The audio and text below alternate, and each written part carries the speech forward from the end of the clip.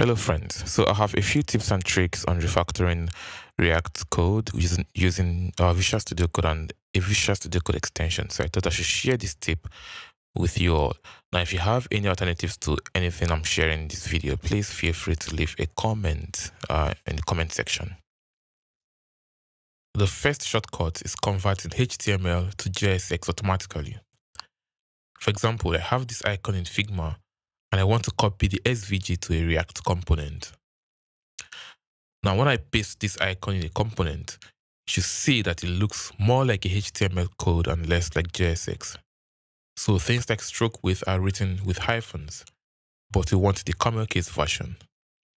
So instead of changing the code manually, one after the other, you can just right-click and click the Convert HTML to JSX after selecting the code you want to convert.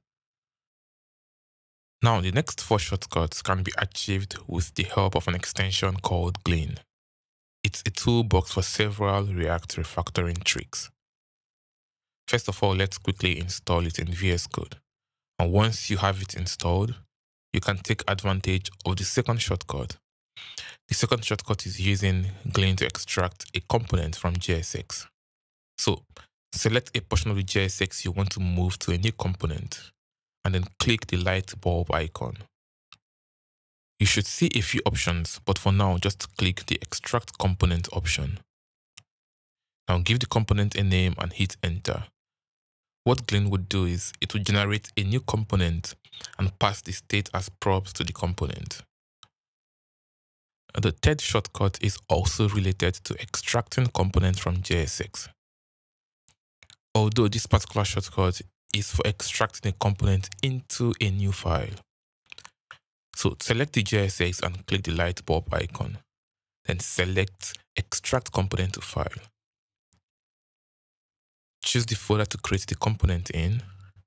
Choose the component or create a new file. Then give the file a name. Glean will create the component and also import and render it.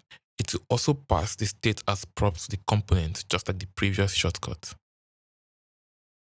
The fourth shortcut is a quick way to convert between functional and class components. Select the component you want to convert and click the light bulb icon. Click Convert Function to Class Component. You can also do the reverse and convert a class component to a function component by clicking the bulb icon and selecting Convert Class to Function Component. Glean will warn you that you will lose the lifecycle method. Click Yes if you're fine with that.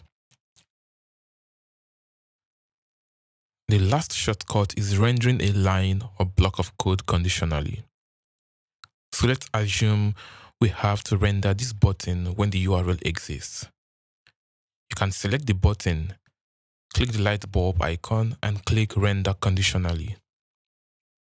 You can change the default value to the URL, and then just leave the null value or replace it with whatever element you want to replace it with.